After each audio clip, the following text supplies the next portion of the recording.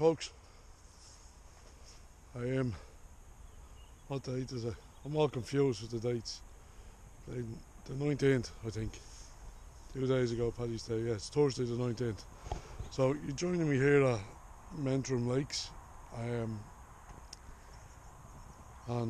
what I'm going to do today is I'm doing a review of. I'll just show you. I'm doing a review of some pole floats done by none other than Mr. Mark Davis. I don't know whether he pronounces it Davis or Davies, so I apologise. But yeah, I'm going to fish the pole today. I'm on peg, which is now peg 5. Pretty much first peg in. It's calming down a little bit, but I'm here since 8 o'clock, and it was very there was ice all over the place. The lake is frozen. No, the lake wasn't frozen. The grass was frozen. It's 1 degree here at the moment. So yeah, look, I'm cold. I'm either setting up or I could. I'm gonna grab a coffee now and my breakfast, and I'll get back to you in a while. See you in a minute.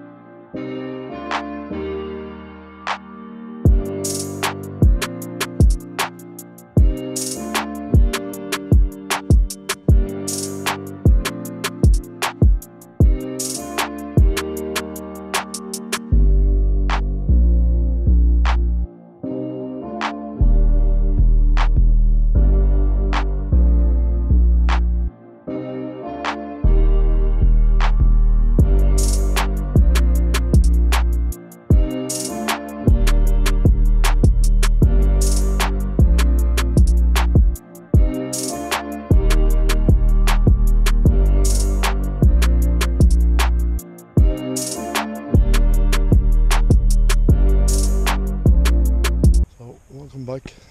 Just give you a quick scan of the lake.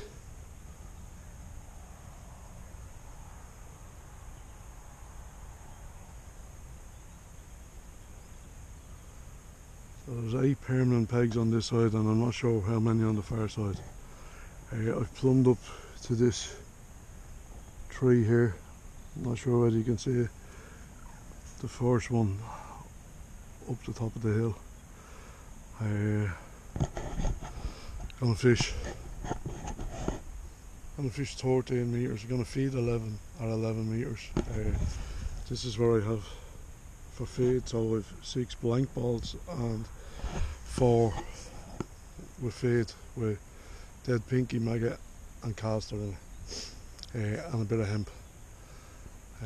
So I'm gonna feed them, and hopefully fish it out. I'm not going to fish for long, maybe 4 hours.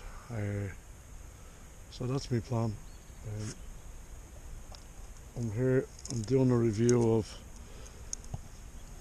these from Handmade Floats company. Mark Davis, the lad's name is. And what I have on the rigs are, I have a 2 gram rig for fishing out on the deck.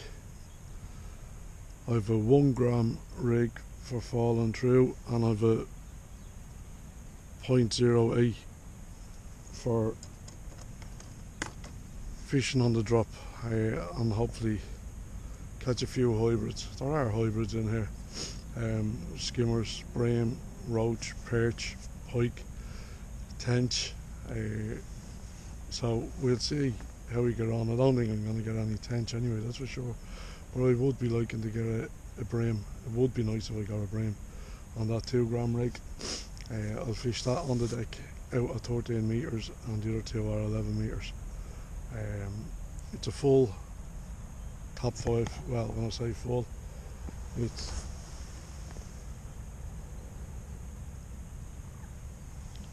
maybe 2 foot away from a full top 5 of a Sensas A74 power match pole. And that's the top 5 is 18 foot at least. Anyway, top 5 is about 20 foot, but the depth is about 18 foot at least. I'll measure it later and see.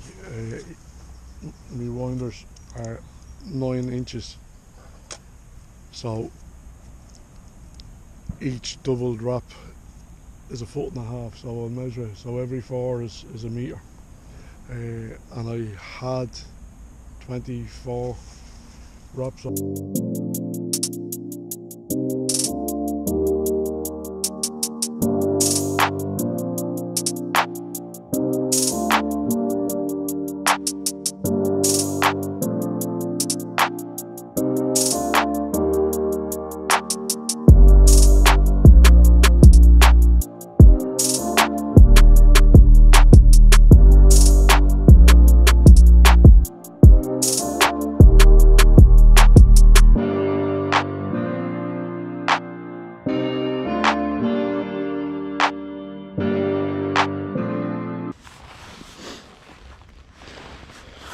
Maybe about 11.5 metres there,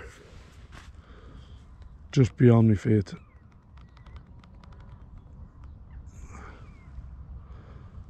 Pink bristle 2 gram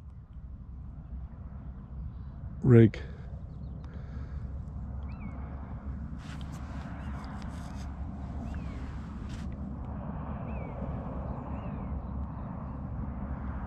A blue Drennan bungee. Elastic in it. I really was expecting that to go under straight away.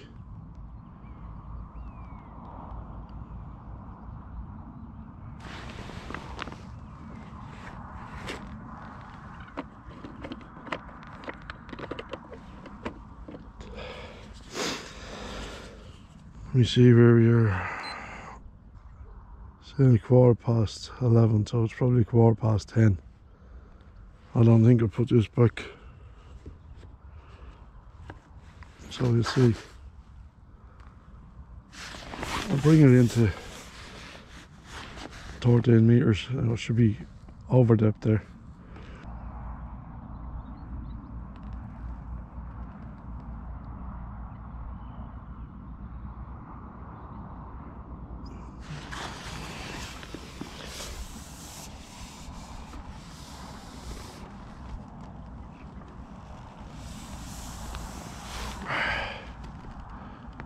I'll go right out to 13. A little bit baffling. I expected it to go under straight away. So there's a little lesson. Expectations turn into resentments.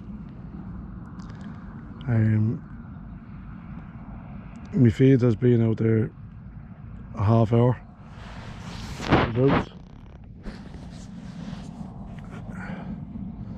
So fish should have settled on it. The theory is right.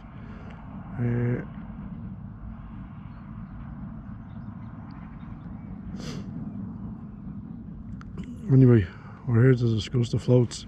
Oh, I thought that was a bite. I went under.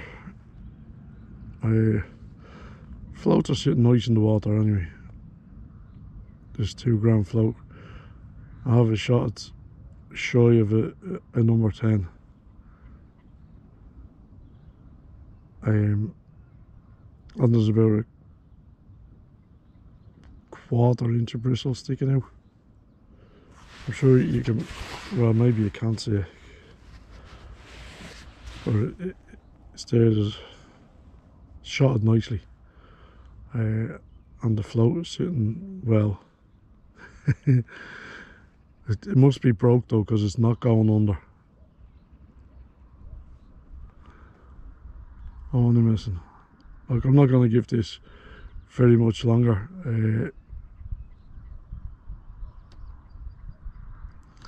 You can imagine with the lifting and dropping there that I'm doing, that a perch would even have it. I don't want to actually loose feed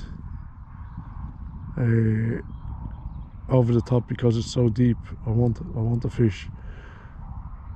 I want the fish down there. But I will if I have to. I'll loose feed hemp over it. So instigate a few bites. I'm going to try a different rig.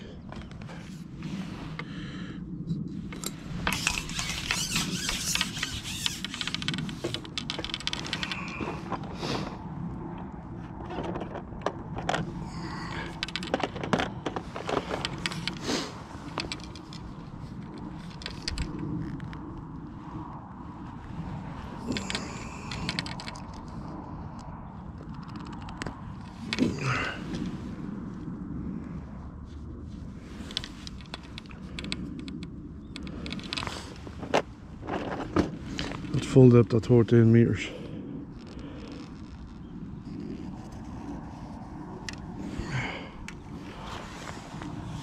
We've had 11 meters, so it's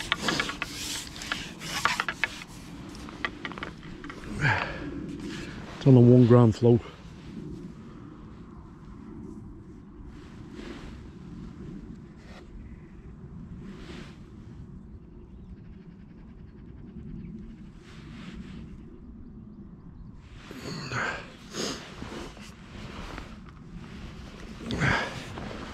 Single maggot.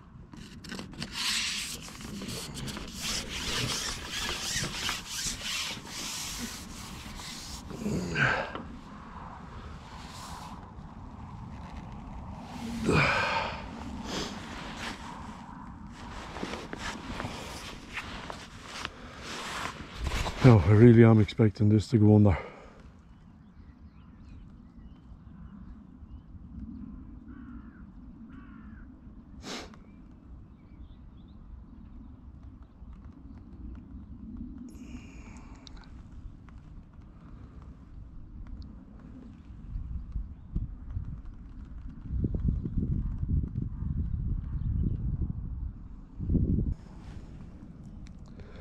Floats are sitting nicely in the water.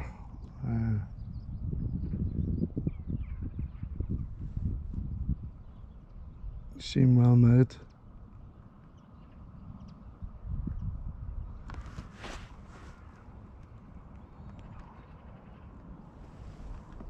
I've been speaking to Mark a couple of times. Nice guy, public service in the fire department.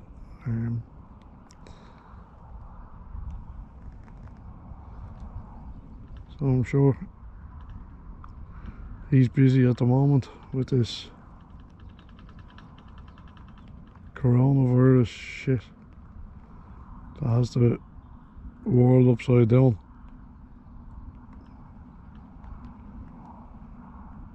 You know, it's a scary time in the world,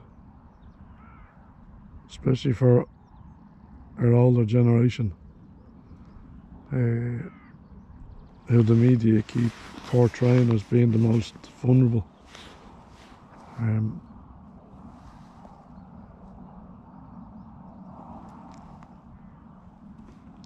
yes, I'm sure they have obviously more health risks and underlying conditions because they're the older generation. But at the same time, I'm not even young, Jesus, I'm 52, but we as a younger generation, and I suppose my kids' generation and his kids' generation, they need to be a little bit more conscious of that and stop fucking walking around like there's nothing going on in the country or in the world. Because there is, and it's the people who think they're not going to get it are the people who are getting it. It's a bit like addiction.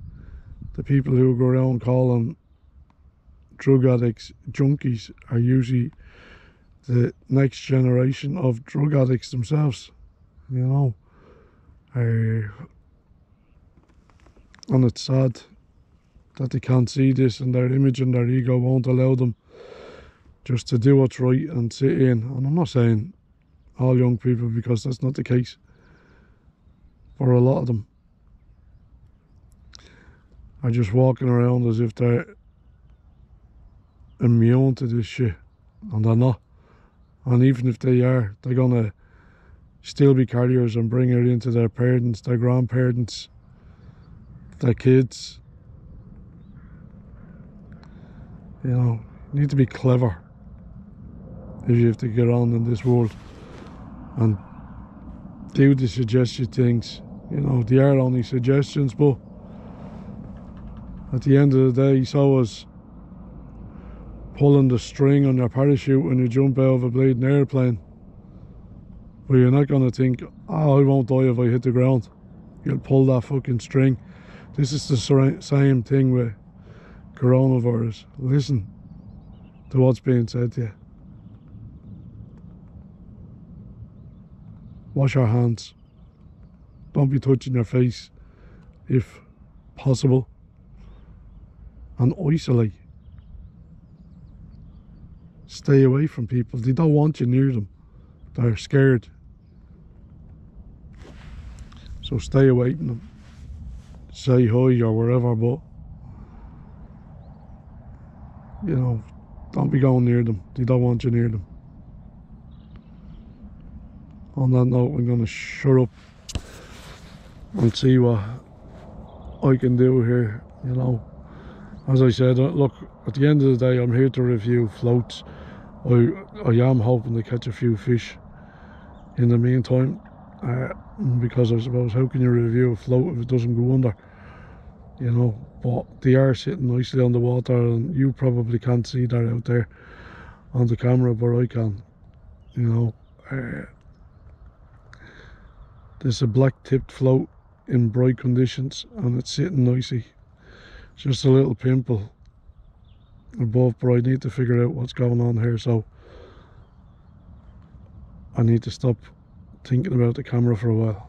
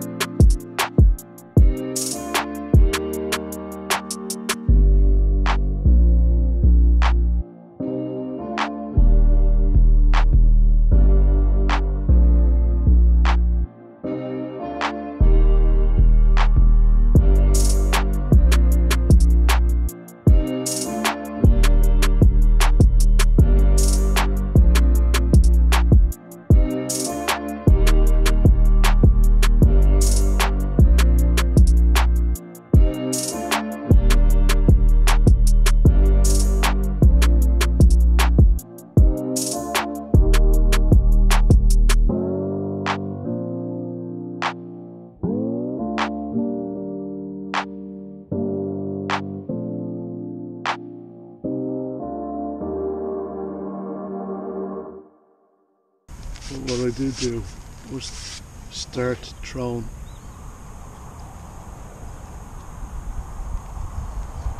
a little nugget of ground bait in, and I've got a fish pretty much each time that's in the water.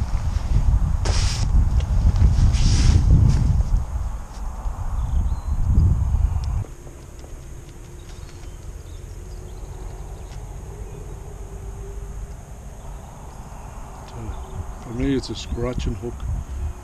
Oh look, it's barbed, so a little bit shorter as well than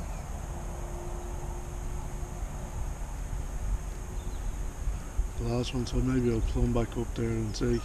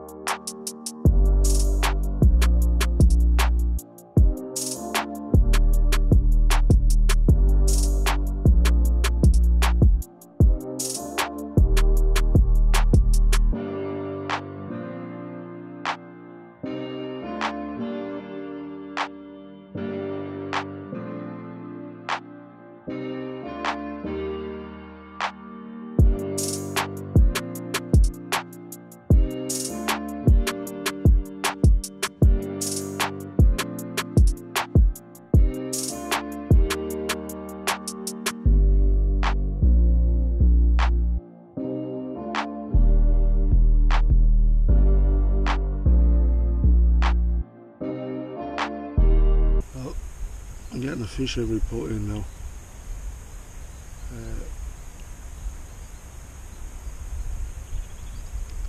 I think maybe the ground bait just wasn't opened up.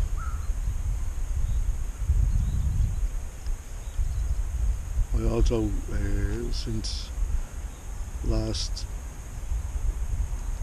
speaking to you, cupped in 2 balls with caster in it. Just 2 one-hand squares balls with caster in it, and I've been loose feeding hemp over the top. Being fairly steady, except for when I turn the camera on. So maybe the fish are a bit camera shy.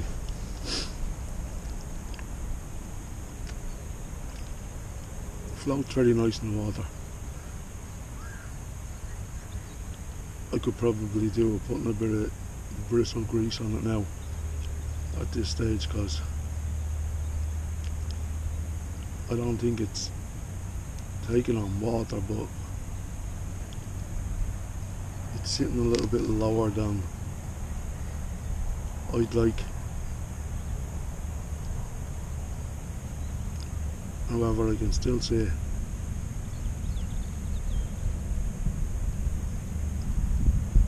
I dropped the biggest fish by not using the landing net.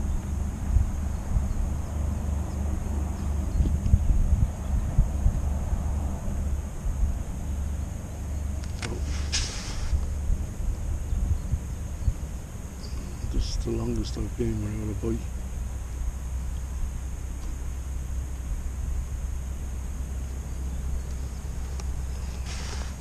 Since cupping in there.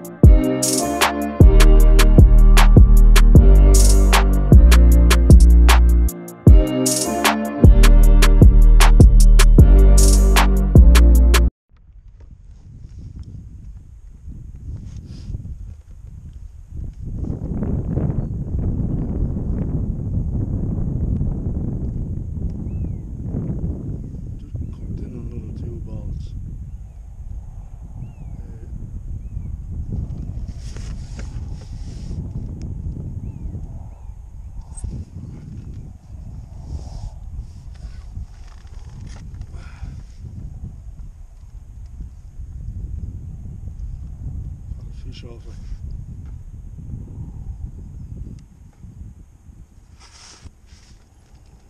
Just one fish. I'm gonna fish her out, see how many fish I get off it.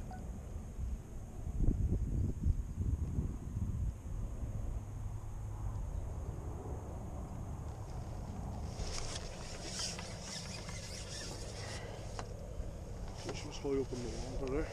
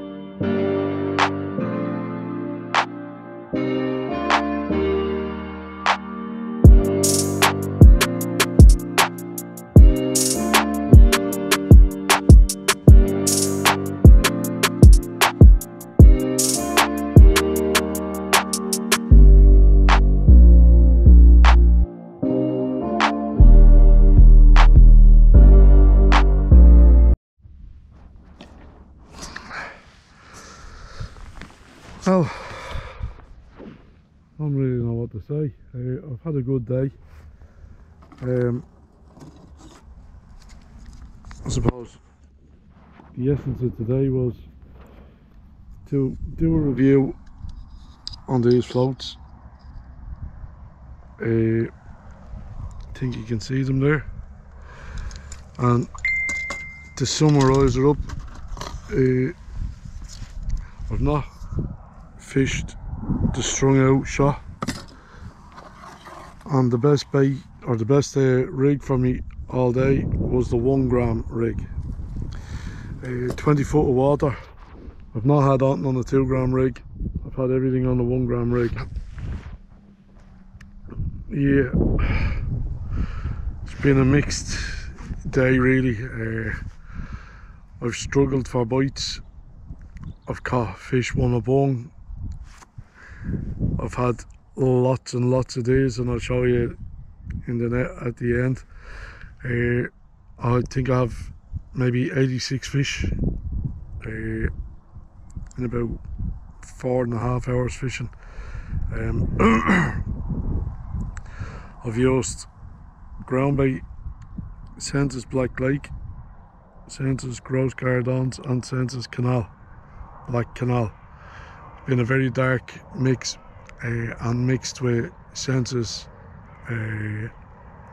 Terre De Somme to get it down, because it's 20 foot deep. The fish really wanted the bait. It took me ages to figure out what the story was. I thought I just wasn't getting bites, but I think I put in 4 balls full of bait, and when I say full of bait, you seen them there at the beginning. There was dead pinkie, dead maggot, hemp and cast I went into them, and also 6 blank balls went in, and I left it for a half an hour getting bits and bobs going under, and I put up the 2 gram rig and was full sure that I was gonna go out and get the float was gonna go under. Nothing happened for a half an hour. It took me ages to figure out what was wrong, and I actually thought I'd killed me swim with that much bait and was afraid to put it in. And then I started introducing a little nugget of bait, and I started getting a fish, you know. Now granted they were small, but I thought at least I'm getting a few, and I done that for probably an hour, and I was getting fish, and then I made a bigger ball, and I got a bigger fish. I was like, what's happening here? And I cupped in 2 balls then with rich feed, and I had a run of about 15-16 fish on it. And I still didn't really know what was going on. And then that kind of died, and I started introducing the little ball again, and I was getting small fish and a bigger one-hand squares ball, and I was getting bigger fish. And I figured it out there about 2 hours ago. It was not taking me that long. The fish are hungry, they want food. And what I put in at the beginning was gone in the bleeding act. So there were, you know, there was only a few fish sitting there, sitting up over it. The fish were high up in the water, but they kept coming down for fish, or for feed. It was just a strange day. Nothing I done consecutively produced fish. I had to keep alternating shit. And every time I put the camera on to catch a few fish, I couldn't. So I didn't know what was going on there. But anyway, look, I have a few fish. Let me get all this shit away, and I'll show you the fish at the end.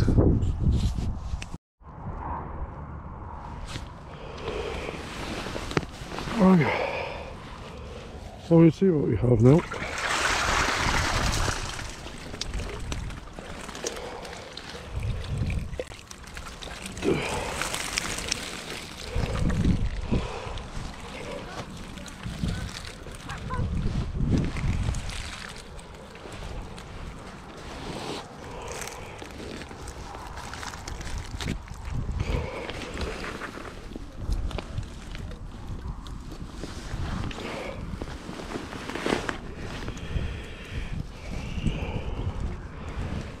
So,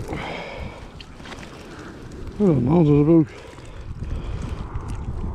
4 kilo of fish there. About 3. 86 fish anyway. They're all fairly small. Look, it's been a good day. It was a bonus to get a few fish. The aim of the exercise